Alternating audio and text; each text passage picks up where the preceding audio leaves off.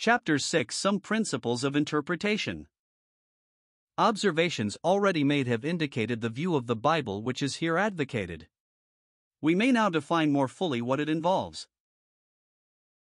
The revolutionary views of criticism, which alter so completely previous ideas of Bible history and also the former understanding of its origin and development, are contrary to the principles of divine government and at variance with the course which the evidence shows God pursued in the revelation of Himself, as stated again and confirmed in the Bible. This weakness of criticism, too, finds sufficient analogous confirmation in a survey of history in general, due to the fact that God is ever working behind the scenes in a providential way. His revelatory way is found only in the Bible, and in primary connection with one family and nation, but that supplies us with a key nevertheless, shown to be of universal significance. Revelation, as Trench says, is God drawing back the veil or curtain which conceals Him from men, not man finding out God, but God discovering Himself to man. Providence is God behind the curtain, in full control of all through His omniscience, omnipresence, and omnipotence. The general fact that God is at work in man's history working out His own eternal purposes goes without question. He participates in its course, and may be found present in some form at its every crisis, even though we may discern His presence only in a very shadowy way through our very limited vision and imperfect understanding of the issues which are involved. These may be earthly and heavenly, natural and supernatural, seen and unseen, human and superhuman. But in the Bible this presence culminates in particular and special relations, which become of universal import by showing that God must through all history be there working, though at the best only dimly seen by us, except where His written and inspired book of Revelation comes to our aid. When the Most High gave to the nations their inheritance, when He separated the children of men, He set the bounds of the peoples according to the number of the children of Israel, Deuteronomy 32 verse 8. The God that made the world 62 and all things therein, He, being Lord of heaven and earth, dwelleth not in temples made with hands, neither is He served by men's hands, as though He needed anything, seeing He Himself giveth to all life, and breath, and all things, and He has made of one every nation of men to dwell on all the face of the earth, having determined their appointed seasons, and the bounds of their habitation, that they should seek God, if haply they might feel after Him and find Him. Though He is not far from each one of us, for in Him we live, and move, and have our being, as certain even of your own poets have said, for we are also His offspring, Acts 17 verses 24-28, Rev. Daniel says, The Most High ruleth over the kingdom of men, and giveth it to whomsoever He wills. And Nebuchadnezzar, in the day of his conversion and restoration, declares in language which echoes the testimony of all inspired witnesses, I blessed the Most High, and I praised and honored Him that liveth forever. For His dominion is an everlasting dominion and His kingdom from generation to generation, and all the inhabitants of the earth are reputed as nothing, and He doeth according to His will in the army of heaven, and among the inhabitants of the earth, and none can stay His hand, or say unto Him, What doest thou? Daniel 4 verses 25 and 34, 35, Rev. God, then, must be working in and through all history to the consummation of eternal purposes. He is weaving together strands of many varied hues which seem to us broken and disconnected, as they stretch across the centuries. They may look all tangled and confused, when with one quick short life glance we try to survey the expanse over which they are spread, but the eye of the divine worker sees the end from the beginning, His eyes observe the nations, Psalm 66 verse 7, the finished design is before Him, every strand has its use, and all is being woven together into a perfect fabric, like a tapestry of rare color and beauty. When it is finished and spread out in the court of the Eternal, it shall bring to Him universal praise and worship. Read the marvelous panoramas of Isaiah, Jeremiah, Daniel, as with divinely illuminated vision they portray the divine action, both in retrospect and in prospect, expanding in various forms until it embraces all the kingdoms of the world which are upon the face of the earth. Then, no other conclusion than the one just stated is acceptable to the reverent student of Scripture. This tapestry of universal history, to continue to use our figure, into which is being woven the abiding illustrations of God's providential ways in the whole world and its changeful course, is not yet finished. Thus far only unfinished scenes and figures are open to view. We cannot now describe in detail the final and complete story of His providential ways, any more than Moses could have made known the wonderful mystery unfolded by Paul in his epistles. But, if the figure is permissible, the tapestry of divine revelation which was only beginning to be made in Moses' day, is quite unlike that of human history in this respect. It is now finished. We can therefore consider the wonder of its full design, and get an understanding of the mind and truth of God as worked out in it in a rounded whole. With this as a key, we can even look out upon the world course, upon mankind, and already be persuaded that in the complexity of human affairs God must have been working through all the ages. The book of Revelation takes us behind the curtain to make known to us the great principles which rule everywhere in the ways of God.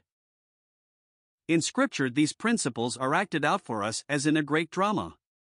Israel occupies a central place upon the stage which we may call the land of Canaan, and there on a reduced scale, but with full and perfect detail, the action takes place by which the revelation is made and the most far-reaching understanding given of the character, will, ways, purpose and glory of the eternal God. The whole description and interpretation of this divine panorama is found in the Holy Scriptures recorded by divinely inspired penmen. We turn and then return to the Bible, confident that light will always be found there by which to penetrate into every avenue of human interest and research, and guidance for mind and heart as exploration proceeds. Those principles and the course which God pursues in the process of His revelation of Himself with which the views of modern criticism come into conflict or of which they constitute a denial may now be outlined. The fact that God uses history in general has been stated. The Bible, however, is the proof of His special use of it for particular, specially chosen objects within well-defined limits of action and within a definite cycle of relations. Thus, we may say God's use of history in the Bible bears a relation to His use of history in general.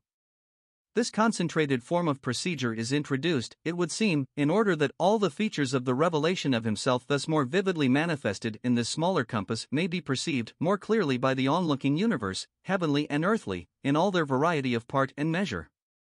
In this way, attention is focused from every quarter upon one circumscribed scene in which every action and character plays a recognizable part, and where, too, stands the mystery of the ages, the cross of Christ. We must now endeavor to point out the regulative principles which govern, and indicate the steps which constitute, the course adopted by the Master as the process of the whole marvelous revelation. 1. All history presents a constantly recurring threefold cycle which is especially illustrated in Bible history, thus, a. Introduced and established perfection, b. Degradation, the result of departures from this originally perfect order, issuing finally in some disaster or catastrophe, invasion from without combining with internal conditions to produce breakup and change more or less radical, c. Revival or restoration in which there is a return to original and fundamental principles. Restoration, however, is not to the originally perfect state, for the marks of the preceding degradation remain evident in some degree and exercise a salutary influence consistent with God's government. Often some higher and richer unfolding of truth grows out of them by which we learn that God, in furthering His purpose of revelation, may make use of untoward circumstances to manifest Himself. The initial perfection is of God, the degradation is of man who proves false to his responsibility to maintain what God has established, and connected with the disaster which follows upon man's failure is God's intervention and judgment. Restoration or revival follows, in which a return to original and fundamental principles is accompanied by God's intervention in salvation. This constantly recurring threefold cycle determines the grand divisions of Scripture history, and is found in operation also in the general course of the history of all nations and peoples. In the light of Scripture, we may account for its universality by the fact that a single final issue is being worked out under the hand of God. Illustrative stages in this threefold cycle may be traced in these epochs, from Adam to the flood period, Noah to Abraham's call, Abraham to the Egyptian period, Israel's history from the first Passover to the Jordan, from Joshua to the Judges period, from the commencement of the Davidic kingdom to the captivities, from the return to Christ, from Pentecost to the present. Again, consider creation. First, perfection, Genesis 2 verse 1, then, ruin, verses 2, in respect to the earth and its immediate heavenly relations, then the work of restoration as accomplished in the 6 days. Take the case of man, created perfect and placed amid perfect conditions, Gen 2, degradation and disaster enter in by reason of failure to maintain the established perfection, Gen 3, man is driven out of Eden, restoration effected afterward through the provision which God Himself makes. But paradise is not restored. That man is to continue to live his life amid the consequences of his failure is the edict of God's government and, so living, learn the richness of his mercy and goodness under those very conditions, in a way not otherwise possible. Thus, too, with Israel. In the first period, a perfect code of law and ceremony with the knowledge of the one true God is followed by a second in which the nation lapsed into gross idolatry and utterly failed to observe the covenant originally established. God brought in judgment after judgment, revival after revival, the judgments reaching a climax in the great captivities and the work of revival in the great return from Babylon. Each revival was characterized by some measure of return to the original order, and this is especially noticeable in the Ezra-Nehemiah period. God thus acted to restore at the same time not erasing all marks of his judgment. Nevertheless, the threefold cycle was resumed, degradation followed, culminating in the crucifixion of Christ, the consequent destruction of Jerusalem and worldwide dispersion of the Jewish people. From this debacle, restoration will again be effected, as prophecy reveals, the kingdom glory will follow. Even that, however, closes later in failure with an ensuing judgment which seals up the record of time, Rev 20. The history of the Church tells the same story. Set up in perfection by the apostles, departure and degradation began to manifest themselves before the end of the first Christian century. Conditions grew darker until the midnight hour was reached in the Middle Ages. Then revival came with the Great Reformation, and a fresh start was made.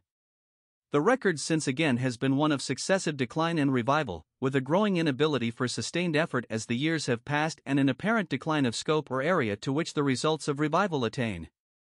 The New Testament bears witness that this would be the general condition of things in its writings of latest date.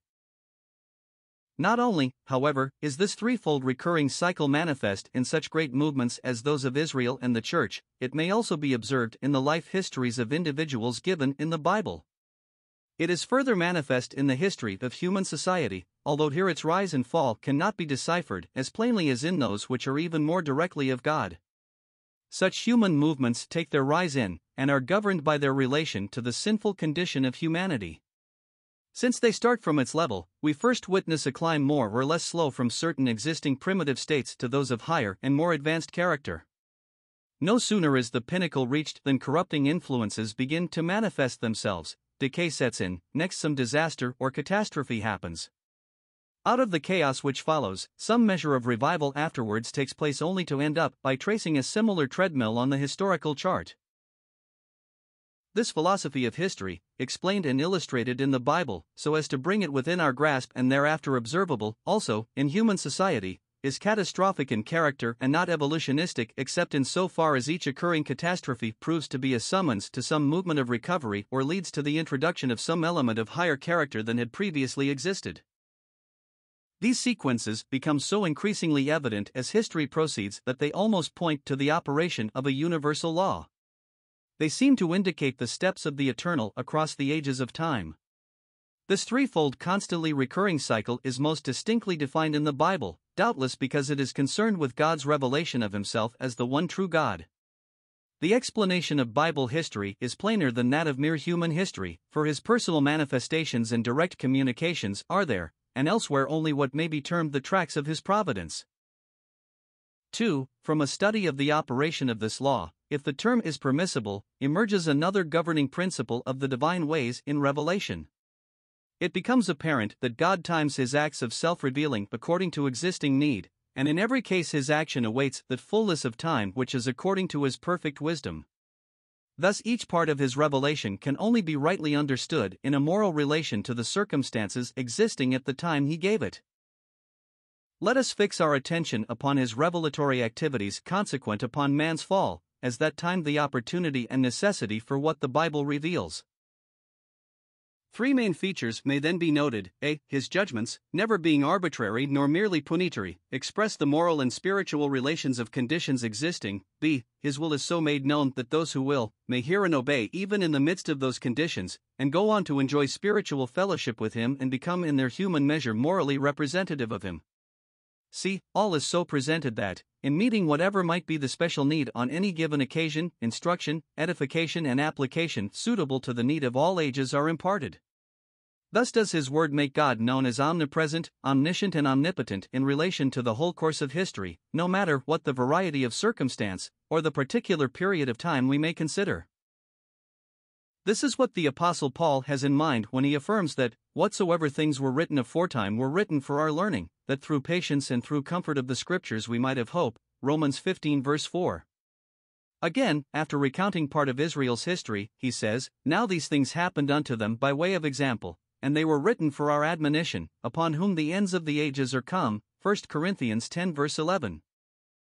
With this same apostle again we too may then be sure that, every Scripture is inspired of God and profitable for teaching, for reproof, for correction, for instruction which is in righteousness, that the man of God may be complete, furnished completely unto every good work, 2 Timothy 3 verses 16 and 17. This word of the Lord abideth forever. Peter and the Lord Jesus let us know that Scripture cannot be broken. The synchronism stage by stage of revelation and history is evident from a study of Scripture. When the fullness of the time had come, God sent forth his Son, Galatians 4 verse 4. For there is one God, one mediator also between God and men, himself man, Christ Jesus, who gave himself a ransom for all, the testimony to be borne, or rendered, in its own times, 1 Timothy 2 verses 5 and 6. He came at the end or consummation of the ages to put away sin by his sacrifice, Hebrews 10 verse 26. These ages had their definite turning points in which the development of revelation synchronized with the existing conditions. The time of innocence was closed by man's disobedience. This called for great changes, and God reveals himself to pronounce judgment on all concerned, to be sure, but also to make known other beneficent purposes which he set forth both by word and action, Gen 3, 4. The race now begins life amid the adverse conditions resulting from the fall. There is advancement in material things, but degradation in moral and spiritual things. In due season God acts. He speaks in warning prophecy by Enoch, as Jude informs us, and takes this man miraculously unto himself out of the world, when in special communications with Noah, God announces his judgment upon it and acquaints him with his plan for his salvation. Noah preached righteousness during the appointed season. Here elements of advance crop out in God's revelation, and still further development takes place when he recognizes Noah as the new head of the race after judgment has purged the earth. Failure and degradation again ensue, and in its course this time idolatry is introduced. Its spread and prevalence become the occasion for fresh action from God, and forth from its midst he calls the man Abram to be a special witness. With him and his seed God sets in motion a new and distinct upward course of action which proceeds and is developed during the rest of time, side by side with the downward trend of world conditions under the leadership of evil spiritual powers which had invaded it in the age after the flood and foisted idolatry upon the race of men. This does not mean that God had the control of affairs taken away from him in so far as it pleases him to exercise it. The contrary has already been affirmed. It is, however, in providential ways that this control is to be understood as operative. His ways in revelation from the time of the call of Abram are closely connected with Abraham and his seed. In those ways progress and enlargement are still to be discerned, as the Bible record is studied. One of the stages is time to connect with the fullness of Amorite iniquity, Genesis 15 verse 16. A ripeness of time was reached in the course of history for Israel's deliverance from servitude with its related richness of revelation and warning visitation of judgment upon the gods of Egypt, and a little later upon the awful iniquity of the Amorites laid bare in the ethical laws given by Moses. While maintaining testimony as to what is his due within their apprehension, so that men are without excuse, God permits evil fully to manifest itself before judgment falls. Thus will his action, when examined, be justified in the eyes of all, his judgments vindicated. But there goes hand in hand with every such manifestation of what is called by the prophet his strange work a further revelation of himself. His manifestation of judgment upon idolatry waited from Abram's call to abandon it and witness against it in his obedience to God's word until in the time due for it his judgment blazed forth in the land of Egypt, the mightiest kingdom of that day, that the effect might be felt throughout the world. A little later his judgment burned to extermination in the land of Canaan, the scene of Amorite iniquity, which was, also, the highway for all nations, so that the divine message might be carried to all parts of the habitable earth. There at the crossroads of the world, God set up his arena for all future revelatory action, for none could miss learning whatever he might there perform. The action thereafter rolls on to its grand consummation in Christ and the complete revelation of God and His purposes by the apostles and prophets of the New Testament. 3. As this record of God's revelation is studied, another principle becomes evident. It is that God takes up certain samples by the use of which He gives the manifestation He desires. The sample He selects may be a nation or it may be an individual. Thus, He used Israel to teach us lessons of universal and eternal significance. Thus, too, He used Abraham, Joseph, Pharaoh, David, Nebuchadnezzar. And even though this earth upon which we live be only a floating speck in a cosmos that staggers the greatest intellect, yet God selected it as the stage upon which to show His marvelous physical and spiritual creations, and as the scene of His Son's life and death, to which indeed universal and eternal significance attaches.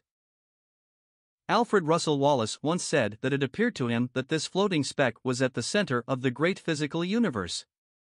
If so, its place is analogous to that in which God set Israel, even at a point where flowed all the cross-currents of the world's life, a place central to all the nations and peoples of the earth.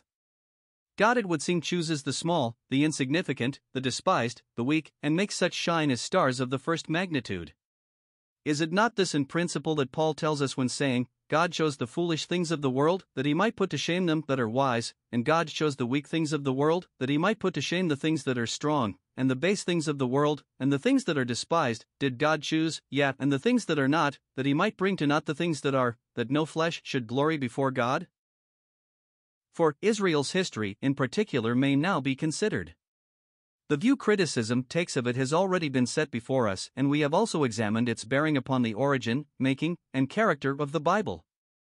The argument is that the conditions of the judges can be explained only by the non-existence of any such system of things as the Pentateuch sets forth, and by denying that any such conquest as the book of Joshua describes could have taken place, since in either case it would be almost impossible to explain how such great religious degradation and such general condition of servitude could come to prevail in so short a lapse of time. But if we accept the priority of the Pentateuch and Joshua, this is not hard to understand after all. Analogies to it have been manifest in history which cannot be questioned. The Christian Church was established in perfect spiritual order during the 25 years after Pentecost. Yet before the end of the first century, degradation had already set in, and its spread was plainly foretold by the apostles. After 75 years, at the most, we have John's sorrowful record of the churches in Asia, Rev 2:3, as given to him by the Lord Himself. In a few more years this decline had developed to a point where no one could recognize them as having any close likeness to those of the early and originally perfect Christian order, of which especially the Pauline epistles are a record. Because of this decline and degradation, are we to conclude that those epistles were not in existence at the beginning, or that the teachings they present were not the foundation upon which the Church was established through the oral ministry of apostles and prophets? We would have to do this if we apply to this history the critical viewpoint as to Israel's defection, to which that of the Christian Church so closely corresponds both in character and in length of time. But it has no more application to the latter than to the former. The history in both cases is strikingly parallel. It all shows how quickly man can bring to ruin that which is committed in perfection to his responsibility. Even though it be shown that the history of the period between Joshua and Ezra records no practical conformity to Pentateuchal legislation, this cannot be regarded as proof that the Pentateuch did not exist. Does the growing darkness of the Christian centuries preceding the Great Reformation period prove that no Bible was in existence until the days of the Reformers? Yet who would have known by looking upon the Church or reading its literature during those dark ages that such a book as the New Testament really existed? In a multitude of ways the history of the Church could be summoned as witnessing that no such scriptural charter of Christianity could be found. Plenty of traditions, church decisions, philosophic speculations and mysticism, but the Bible, where was that? Seemingly not known, certainly not taught or used publicly. Therefore non-existent. Was it? No. Then, was the Pentateuch non-existent in the Judges period? There is scattering evidence in the historical books to show that the Pentateuch was known during the time from Joshua to Josiah, just as there are isolated cases during the Christian era which show that the Bible was known in certain quarters, at least, during the Dark Ages. The point is that Israel's history conforms to the general law already observed: perfection, degradation, restoration. Convincing proof to the contrary is not to be found. 5. If the critical view of the Bible history is untenable, then the companion theory of the origin and making of the Bible becomes equally so, and the supposed brilliant achievement of demonstrating the parallelism between Israel's history and the growth of the Bible sinks into insignificance. It becomes valueless. The question of authorship need not give us a great deal of concern. We can discard the elaborate and complex documentary apparatus of the critics. What might be called the reasonable things upon which they found their distinctions are quite susceptible of other explanations, and the many unreasonable ones call for scant notice. The Mosaic authorship of the Pentateuch need not be doubted merely because it is evident that another hand wrote the account of the great leader's death and burial. There is no need of denying that certain passages give evidence of an editor's work, for, as the various books pass through the hands of divinely inspired men, such as the prophets, Ezra, and Nehemiah, some such editorial work may well have been done by men qualified by inspiration to do it during the period in which the Old Testament canon was arranged. This, however, in no way weakens the claims to be authoritative accepted and witnessed to within the Bible itself, a most important part of which is the testimony of the Lord and His apostles. That documents of record and narrative were used by some of the biblical writers is evident from many references to such in Kings and Chronicles. A similar reference occurs in 2 Samuel 1:18, in Joshua, X 12:13, and 1 in the book of Numbers 21:14-15. The names of these sources are plainly given, which puts them in a very different category from those conjectural documents named by the critics Elohist, Yahwehist, Deuteronomist, priestly, then a combination of Elohist and Yahwehist by some redactor, then a joining of this last with the first three, and ultimately a combination of all together, not forgetting, however, to mention that the priestly document has several parts originating in different ages. Moreover, none of these documents, criticism tells us, is to be considered the work of an individual but of schools to which are given the several names mentioned in the foregoing. The method by which these supposed documents unmentioned in the Bible are distinguished is largely one of unsupported assertion. In many instances the evidence is fantastic and inconclusive, much of it is merely ingenious sophistry. Point 63. It is admitted by one of their own number that in spite of the labors of critics there still remains a considerable number of passages in which division of sources is very uncertain. There is, too, always a certain danger of using as criteria comparatively rare words or phrases, a very favorite resort of this school, which possibly by accident happen to occur once or twice in one source or the other. The reasonings by which the critical results are obtained are very complicated. In many cases the analysis is difficult and uncertain. 64. While critics stand united in the acceptance of the documentary hypothesis, their contradictory conclusions among themselves and the varying results at which they arrive in the effort to distinguish the documents and assign to them the Bible books piecemeal, discredit their position and make them look little short of absurd. This becomes evident if we compare the works of foremost critical writers dealing with the same Bible book. 6. Without doubt the primary object of the Bible is moral and spiritual teaching. But it is evident that the history it records is history teaching by example, and is an integral part of its structure, essential therefore to the revelation given in this book. This history is history put to use and made the vehicle by which God is manifested and His purposes disclosed. It is permeated throughout with manifold moral and spiritual instruction. There is manifest selection of material in the biblical narratives, a selection suited to the primary object of moral and spiritual teaching, which object is kept constantly in view in every part and by every writer throughout the 14 centuries which separate the commencement and the completion of the Bible. This paramount object is the bond which unites all its diversity into a perfect and harmonious revelation of God, His character, ways, and purposes. The Bible narratives possess a character distinctly different from those of merely human production. How often we find absolute silence where man would have enlarged, and how often a fierce light is cast on episodes that men would have hidden in darkness. Now this interweaving of history with doctrine and precept and their complete interdependence make it necessary that the history in order to be fit for this service should be inerrant. If it is not, all else may well be questioned since the historical elements are basic to the moral and spiritual elements which pervade the book. Thus, the dislocation of the historical order which criticism advocates means dislocation everywhere, and the casting into disrepute of the entire volume. These considerations make it necessary to regard infallibility as an element of the nature of the Bible and a guiding principle in its interpretation. No historical detail may be regarded as having a negligible bearing upon the moral and spiritual purpose of the book.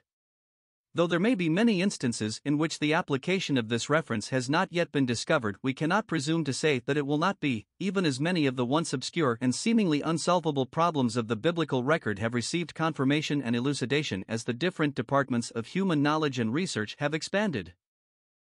The term infallibility, as here used, may need a word of definition. As applied to the Bible, it means that the record therein given is in every respect true and without error. Both in historical details, even as found in differing accounts of the same event 65, and in the statements of men, good or evil, of Satan, of angels, or of God, we have in every case a divinely accurate report in these Holy Scriptures, the Scriptures of truth. This leads us to another essential element of the nature of the Bible. That is its inspiration. Otherwise, it is impossible to conceive that a record of what in some cases did not pass under the observation of the writer and in other cases could not have done so, which must be true, for example, of the book of Genesis, should be inerrant. But even that which did come under their immediate observation is not simply told as any such matter would ordinarily be when told for its own sake, but is connected with the distinct operation of the Holy Spirit in the mind and heart of the writer, producing an appreciation of it in accord with the divine mind, and communicating it in words framed according to these impelling influences of divine origin. Only inspiration can account for predictive prophecy and for the way in which history is treated throughout the Bible. The fact of inspiration Scripture repeatedly affirms, the method is nowhere stated. Its phenomena must be gathered from the Scriptures themselves. In those who wrote the Bible, the emotions of the soul, the energies of the spirit, and even the infirmities of the body are made use of under the control of the divine Spirit, always, of course, in a manner according to the purpose in view. The individuality, peculiarity, and distinctive qualities of these writers find expression in their work, so that the book is one of ever-living interest from the human side, while from the divine it proves itself in every part to be the Word of God, living, and active, and sharper than any two-edged sword, and piercing even to the dividing of soul and spirit, of both joints and marrow, and quick to discern the thoughts and intents of the heart. And there is no creature that is not manifest in his sight, but all things are marked and laid open before the eyes of him with whom we have to do. 66. This does not prevent our believing that at least some of the writers did use existing documents, consulted state records, and studied various sources of information which were at their disposal. There is evidence that they did, but the Holy Spirit, who moved them to speak or write, gave perfect guidance to them here as elsewhere. It cannot be denied that he could direct them what to take and what to leave, even when what was at hand to use was a defective record. They would therefore doubtless at times be conscious of a superior power directing and influencing them to express what might appear to be in conflict with existing records or beliefs. This must have been the case with Moses, who, though instructed in all the wisdom of the Egyptians, Acts 7 verse 22, wrote a cosmogony so entirely different from any other and superior to anything yet produced, that even the savants of the 20th century are forced to admit its preeminence. The scriptural account of the flood comes out triumphant from a similar comparison. Inspiration, then, is divine control of the human instrument, sufficient to ensure inerrancy. It implies divine selection of the materials used in the communication given by that instrument, the Holy Spirit exercising his influence in guiding every faculty, thereby effecting the exclusion of error and ensuring the use of divine words in all such communications. With the Holy Spirit present in power to influence and direct the mind, that mind could not do otherwise than submit and select and use that which, though of human origin, is suited to the Holy Spirit's purpose in treating the subject presented. This is not mere dictation, far from it, for all the powers of the mind and heart of the instrument are engaged and wrought upon so that a divine impress is left upon the whole man. In view of these conditions, it is not surprising to find that the prophets afterwards pondered their own communications, seeking the full meaning which was not in all cases readily apparent, at first, to them. We are not required to regard them as being always in the exalted state accompanying the work of inspiration. Hence, distinguishing when under the inspiration of the Holy Spirit from when they were not, they would find profit and enlightenment, in the latter case, from the study of their own inspired writings. 67. 7. This leads to the consideration of another element of the Bible consequent upon its inspiration. Its contents constitute a revelation. The term revelation may be applied to the Bible in both a general and specific way. Speaking generally, the whole book is a revelation from God in the sense that it has been put together for us according to His perfect will and direction, and hence discloses relations and meanings which would not otherwise be known or understood. But not everything in the book pertains directly to the revelation of God. This, however, is the underlying object in view, and everything is made to contribute its quota toward this end. All is absolutely true as occurrence as recorded, but not all is sanctioned truth, for record is made of the words and actions of Satan as well as of other wicked spirits and wicked men. All this is plainly to be distinguished from the approved revelation of God concerning His personality, character, will, purpose, action, and doctrine, commingled of truth both objective and subjective, which pervades the whole volume. The distinction thus drawn, however, does not mean that any part of it is without profit, for all has been brought together with reference to the underlying object of conveying a revelation of God in every moral and spiritual relation, and with special regard to man. No part, not even a list of names, could be taken from the book without doing violence to it and causing loss to us. Nothing must be taken from or added to its perfect unity. It does not follow, therefore, that all that Scripture records as said or done has of necessity the sanction of God attached to it. There are things permitted and not approved, of which use is made, but which are not to be attributed to His command. But whether commanded, or merely allowed in their occurrence, His perfect wisdom and power is exercised upon them afterward, and everything made to contribute to the revelation of Himself. We judge from the fact that He has given us a book containing these diverse elements that He intends us to learn lessons from them all, and that all relate in some way to the object in view. God has so written His word that constant exercise of heart, mind, and conscience are rewarded with ever additional understanding. Concentrated study is the only method of normal spiritual growth, accompanied by keener discernment and enlarging apprehension of God's perfect will and truth. The reverent student of Scripture increasingly feels the need of attaining to a comprehensive grasp of all the Scriptures as he seeks to interpret any given part of Holy Writ. Each part also has its contextual as well as its immediate local or specific relations, and no part can ever be perfectly understood except in the light of the whole. Scripture cannot be considered to any solid, lasting advantage as a mere volume of isolated texts, any of which may be made to mean whatever may please the fancy, and even apply to things entirely foreign to its context. Scripture is a divine unity, each part of which must be considered in the light of the whole. It is the work of one spirit, one mind. As in a perfect organism, every joint and band and member stands in relation to the whole.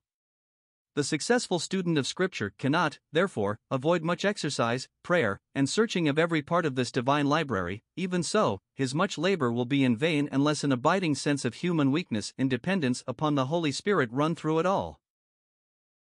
The principle we need to bear in mind is given to us in 2 Peter 1 verse 20, for all Scripture is of prophetic character which entwines itself about the messianic hope, especially the Old Testament. A translator of acknowledged repute renders and comments upon this passage as follows. Knowing this first, that the scope of no prophecy of Scripture is had from its own particular interpretation, ideas, epilusios o eugenitai, is not explained by its own meaning, as a human sentence. It must be understood by and according to the Spirit that uttered it. The prophecy is, I take it, the sense of the prophecy, the thing meant by it. Now this is not gathered by a human interpretation of an isolated passage which has its own meaning and its own solution, as if a man uttered it, for it is part of God's mind, uttered as holy men were moved by the Holy Ghost to utter it. In the prophecy of Scripture, the apostle has in mind the thing prophesied without losing the idea of the passage. Hence I have ventured to say, the scope of no prophecy. One might almost say no prophecy explains itself.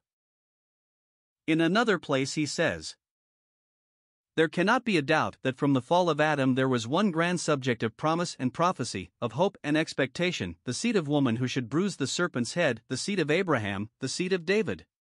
To say that this was not produced in the universal mind of Israel, at all times with which we are acquainted, and with no nation are we acquainted so long, or so well at this early date, would be to deny the most certain fact, sustained by the most incontrovertible evidence. The testimony of Josephus, Tacitus, and Suetonius concur. It is well known, as stating that through all the East a notion prevailed, that, at the time Christ arose, he should arise who would possess the empire of the world. In a word, so strong was the testimony and the expectation that all over the East it had reached the Gentiles, and was well enough known in the West to be recorded by the two Gentile historians of those times. All prophecy must, if God's promise was such and true, have centered here, and so, in fact, it does, sometimes given as a relief and encouragement to oppressed saints, sometimes breaking through the dark cloud of judgment, like the sun in a stormy day. But, from Gen 3 to the last chapter of Malachi, beginning, middle, and ending, every ray of light converged to this point, that Messiah was to come. This is the first enduring sense, the key and object of all prophecy. All the rest is subordinate to, and conduces to this. I have no doubt myself that this leads us to the sense of private interpretation in 2 Peter 1 verse 20. We have not God's mind in it unless we take his scope in the whole. No prophecy of Scripture is of its own interpretation. It must have its meaning as part of a whole. In closing, a further word must be said as to the manner in which Scripture speaks. The Bible deals with man according to the state and circumstances in which he finds himself in this world. Things are referred to in it in the way they are observed by him in the course of his ordinary everyday life. Generally speaking, physical facts are thus stated, and though sometimes manifestly beyond the contemporary knowledge of the times, yet such statements, it must be admitted, have proven wonderfully accurate, even in the light of modern science. It may be said, then, that the Bible states things as they naturally appear and relate to human experience, and not as they appear in scientific theory or observation. Thus alone could the book become intelligible and make its appeal to men placed in the midst of these appearances and experiences.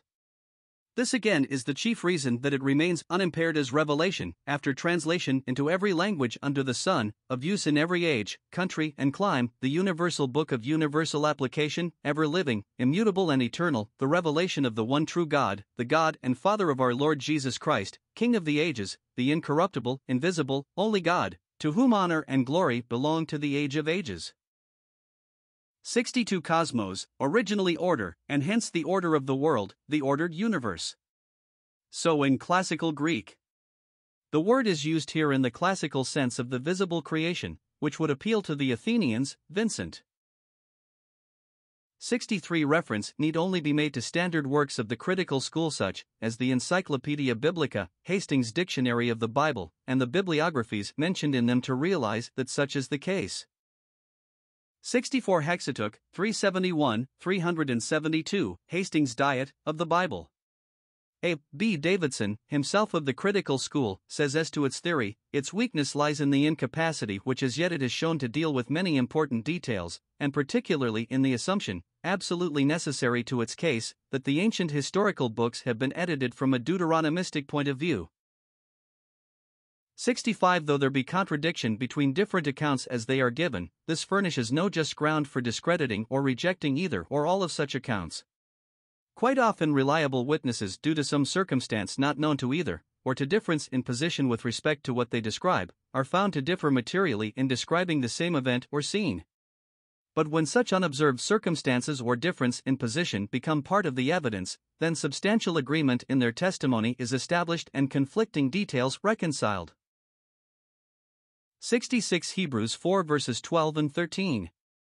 It is worth noting that what is adduced by the Apostle, in this section of the epistle, as an example of the living, active, and judging character of God's Word is the much questioned history of the Pentateuch, and one of the Psalms, 95, which makes reference to it. Bear in mind, also, that the Holy Spirit is said to speak these words, ch 3:7, also Genesis 2 verse 2 is referred to as what he hath said, ch 4:4. 67 1 Peter 1 verses 10 to 12.